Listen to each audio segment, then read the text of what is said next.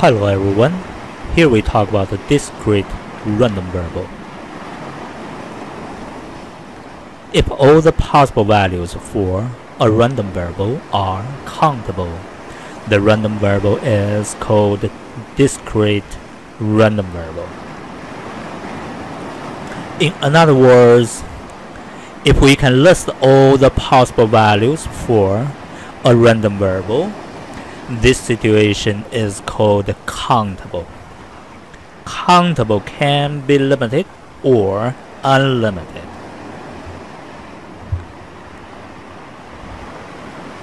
For example, if we try to observe the attendance in a class,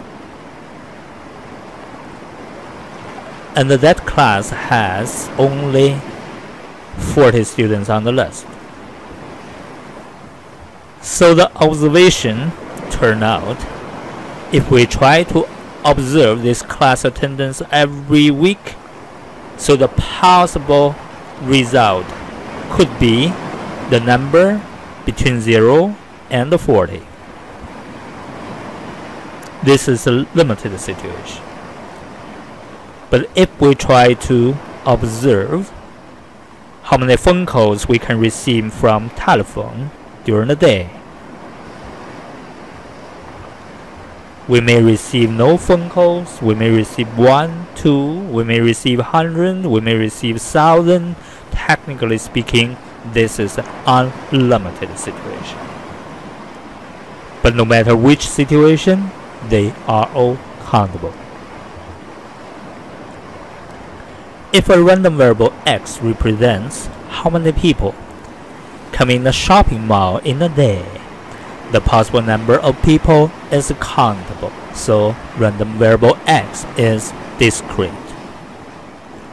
If a random variable x represents the height of a person who come in the shopping mall in a day, the possible height could be any value, probably from half meter to 2 meters. In this case, the possible height is not countable. The possible height may fill up an interval between 0.5 meters and 2 meters. This kind of situation, if the possible value is filling up an interval, the random variable is called continuous, so it is not discrete random variable. Let's look at a typical example.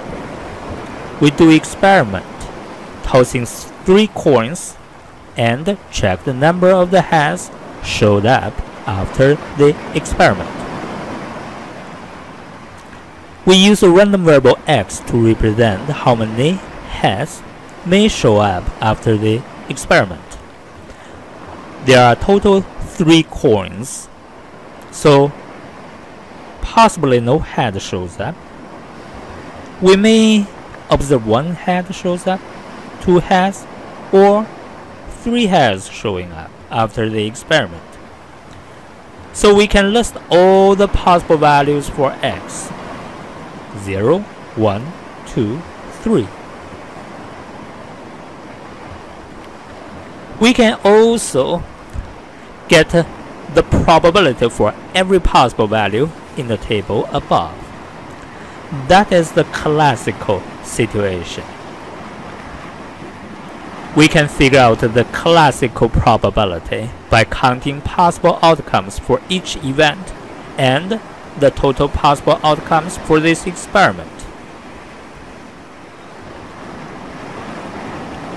Here we go.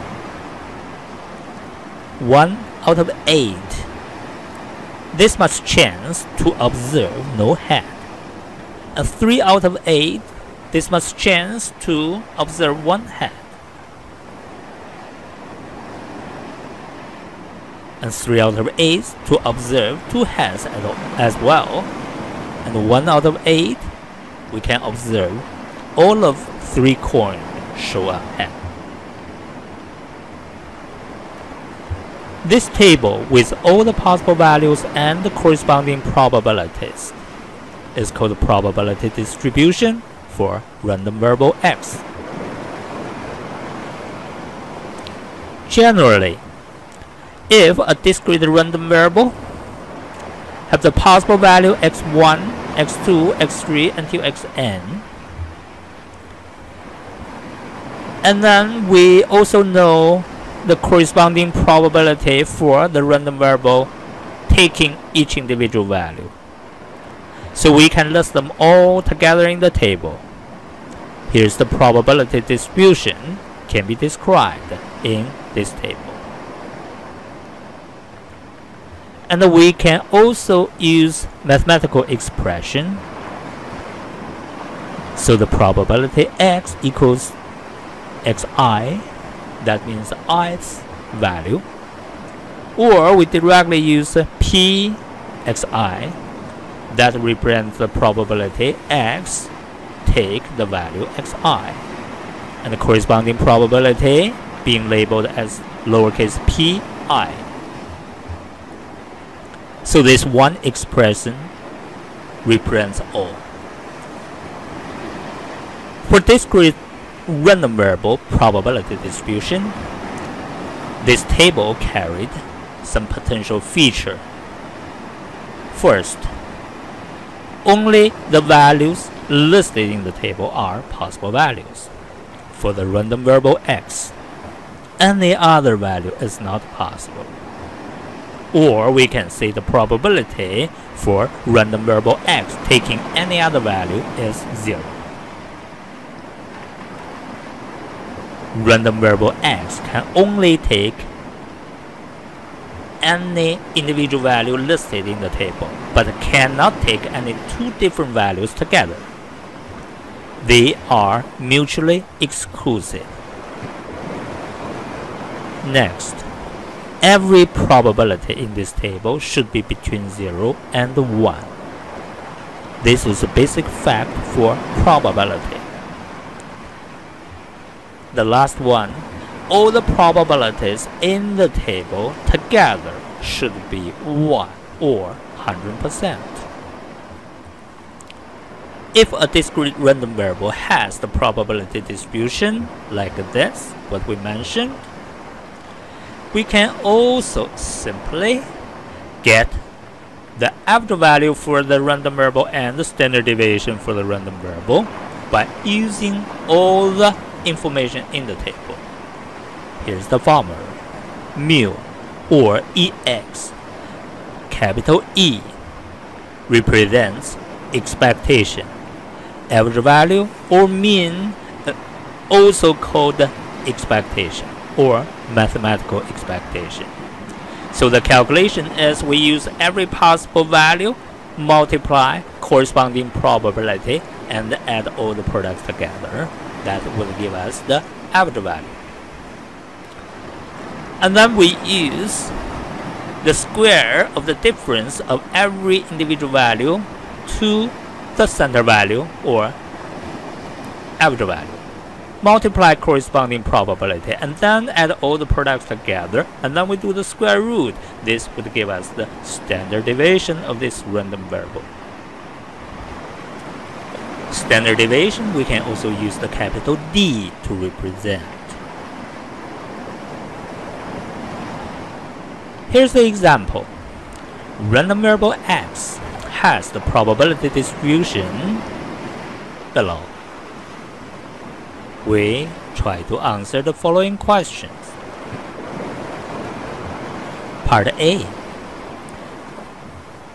How much chance that random variable would be at least 25? So that is the probability of the event. Event is x greater or equal 25.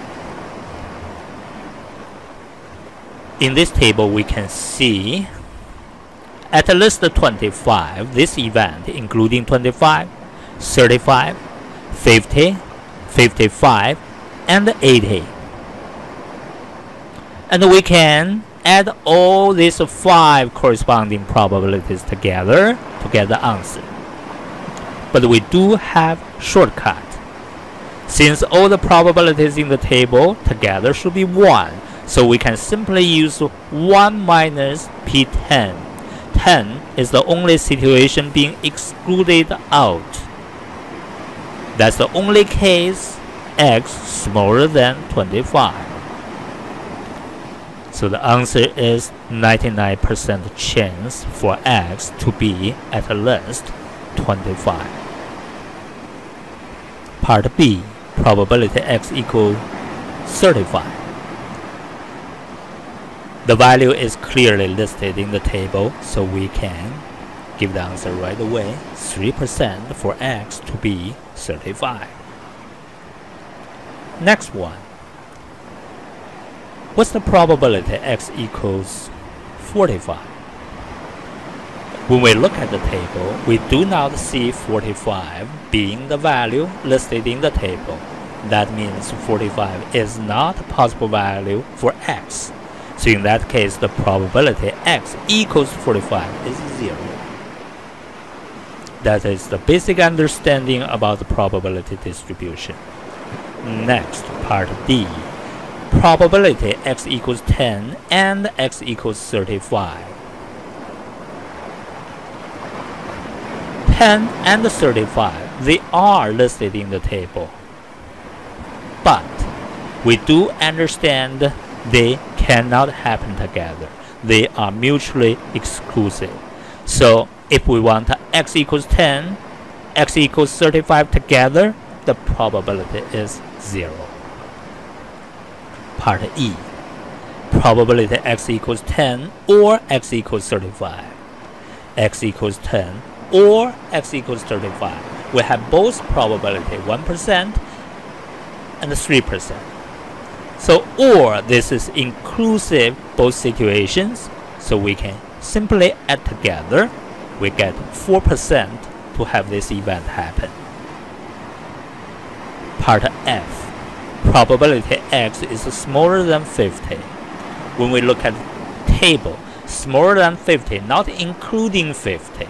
So 50 is not counted. This case, we have 10, 25, 35. They are considered as smaller than 50. So we have all these chances put together. The reason we can put them together because they are mutually exclusive. So we get 41% of chance for x being less than 50. And then we calculate the average value and the standard deviation. We can simply use the formula and use every possible value, multiply corresponding probability, and then we add them together, give the average value or expectation 46. When we look at the information for the question, 46 is quite reasonable, sitting in the middle. It's about the middle. We're not saying exactly middle, but that is the average value, it's the center value. If by chance you come out answers less than 10 or 80, greater than 80, that definitely is not right. Must be something wrong. Then we calculate standard deviation. Here's our formula, and we have the average 46 already. We put them all in, use each individual value minus 46, and then we do the square and then multiply corresponding probability, and then put them all together, and then we do the square root. The answer is 19.71. So the meaning for 19.71, which is average distance for each individual possible value to the center value 46. So this is the typical example, covered all the possible situations. Hopefully from this example, you can fully understand the discrete random variable probability distribution and the related features. Here we can also show you the process finding mean and the standard deviation in Excel. So we copy the data about the discrete random variable probability distribution into Excel worksheet. So the first row, we have the possible value for x. The second row, we have all the corresponding probabilities. And then all we need to do, use each individual value, multiply corresponding probability. Since they all have the same format, so we can just autofill. Everything is done. And all we need to do is the sum. Add them together. This gives us mean. So we find average value 46. So you can see how convenient it is. Then we can continue working on standard deviation. We use each individual value, subtract average value, and then do square and multiply corresponding probability. So we can pick up the corresponding probability, multiply, bracket, individual value, subtract, here's individual value, subtract average value. Since we are going to subtract average value from the same cell, so we can have it fixed with the dollar sign. So in that case, we can do the auto-filling after. So this part finish, and then we do the auto-filling. All done. And then we do the sum. So this one gives us this random variable, which is virus. With this number, we know the relationship. We just need to do one more step, square root of this number, going to give us a standard deviation. So you pick up this number, do the square root. Square root means half exponent. This is our standard deviation, 19.71. It is very convenient to use Excel to do all the mathematical function and statistical functions. See you next time.